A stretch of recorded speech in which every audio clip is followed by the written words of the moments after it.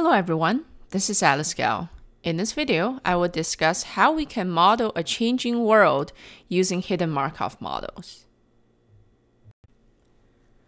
So far, we have looked at algorithms for reasoning in a static world. However, the real world changes over time.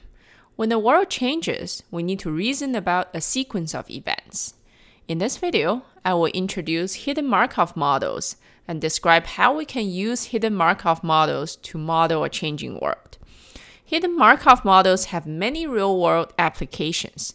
There are a few examples on this slide. I will use an umbrella story as a running example. Here's the story. You are a security guard stationed at a secret underground installation. Every day, you want to know whether it's raining or not. Unfortunately, your only access to the outside world is when you see the director brings or does not bring an umbrella each morning. The story is a bit depressing, but it has some important elements. We're underground, but we want to know whether it's raining or not. The state of the world is whether it's raining or not, and we cannot observe the state directly. Instead, we will observe a signal, whether the director comes with an umbrella or not. The signal tells us some information about the state of the world. Also, the signal is noisy since we are in a world with uncertainty. Even if it's raining, the director might not carry an umbrella because they forgot. Or, when it's not raining, the director might carry an umbrella because they forgot to check the weather report. In short, the state is not observable, but we observe a noisy signal, which tells us something about the state.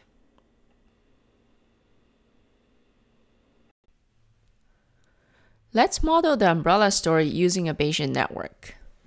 We need to reason about events over time. Let's define the time steps. For the umbrella story, a day is a reasonable time step. Every day, we observe a new signal, and we may want to update our estimate of the state. Next, let's define some random variables. We need two types of random variables. First, we need to model the state, whether it's raining or not. Let's define a binary random variable S to denote the state. S is true when it's raining and false otherwise. We also need to model our noisy signal or observation. Let's define a binary random variable O to denote the signal or the observation. O is true when the director brings an umbrella and false otherwise. Note that I used the subscripts to indicate the time step for each variable.